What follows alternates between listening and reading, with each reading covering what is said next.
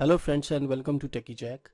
In this video we are going to see about the exchange online subscription and what you should consider before subscribing for the exchange online plan.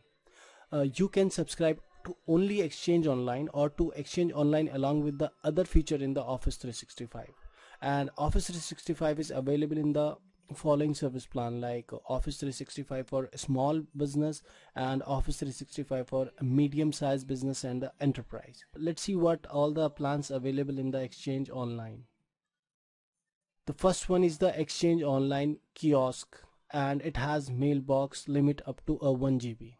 And if you talk about this kiosk plan, so exchange online kiosk is the most basic user subscription, and it includes only Outlook web app, POP3 or ActiveSync access to the mailbox, and rest other controlling feature you do not get in this kiosk plan. The another one is exchange online plan, and you get the 50 GB combined like primary and archive mailboxes.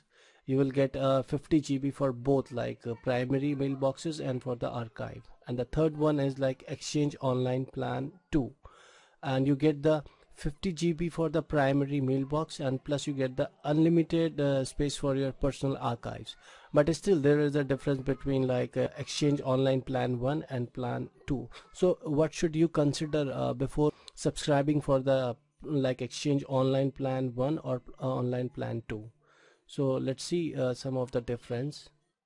So exchange online kiosk is a part of Office 365 Enterprise K1, and exchange online plan 1 is a part of Office 365 Enterprise 1 or 2, and exchange online plan 2 is a part of Office 365 Enterprise 3 or 5. So you should think like you should go for exchange online plan 1 or exchange online plan 2. So what you should get in exchange plan 2, the extra feature are there. So let's see what are those extra features are. So there's a difference between exchange online plan 1 and online plan 2.